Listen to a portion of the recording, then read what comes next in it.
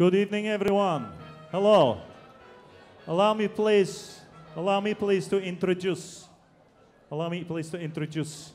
I am Professor Filip Filipovich Preobrazhensky. You call me Phil.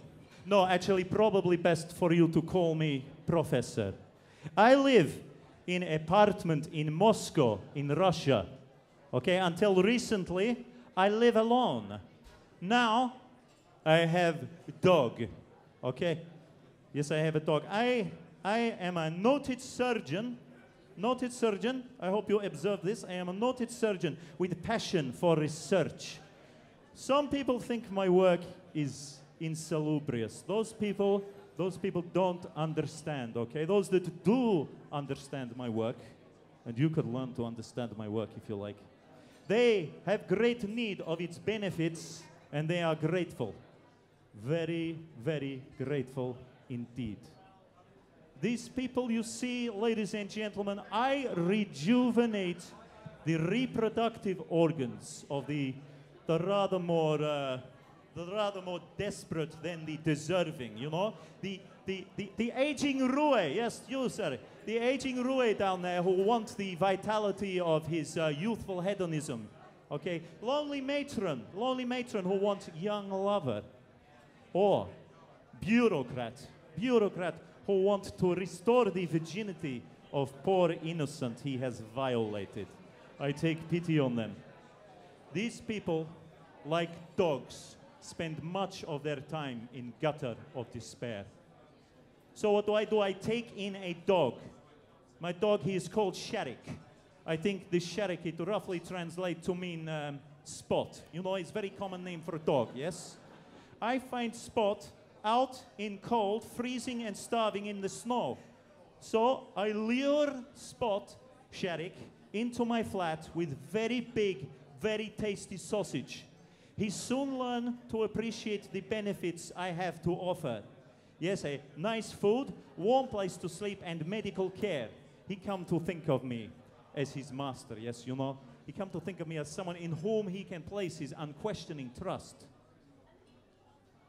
You may ask, well, he has a warm heart, the heart of a dog.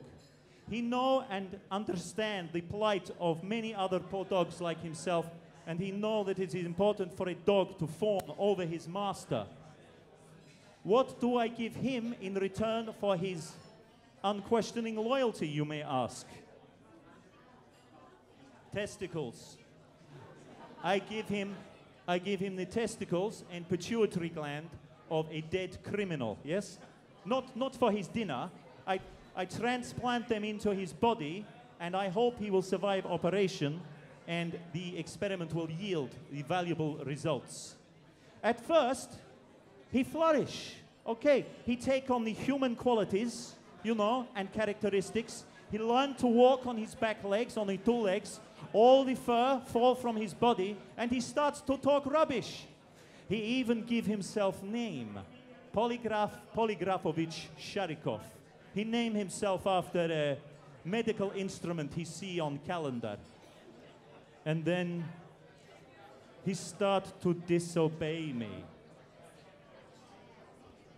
Bad boy. He make a friend in my building.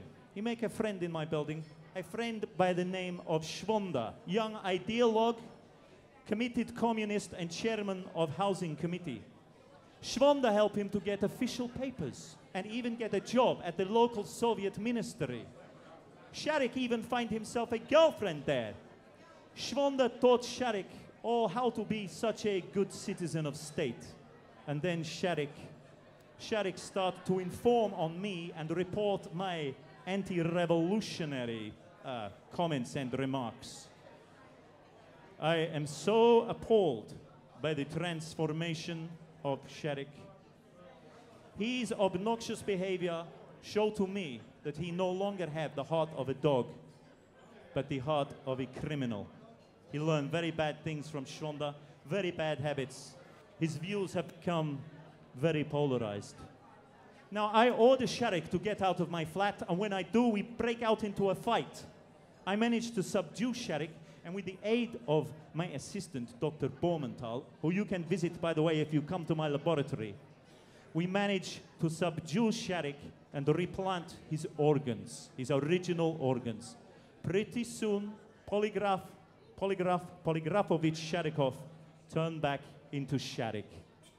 He's a good boy now. Now, when that horrible Shatov come looking for Shattuck, for his friend, he will find only dog. A pretty funny looking dog, I have to admit, but a dog nonetheless. So please, ladies and gentlemen, not to vote me from this balloon, because if you vote me from the balloon, who will look after Shattuck? Спасибо. До свидания.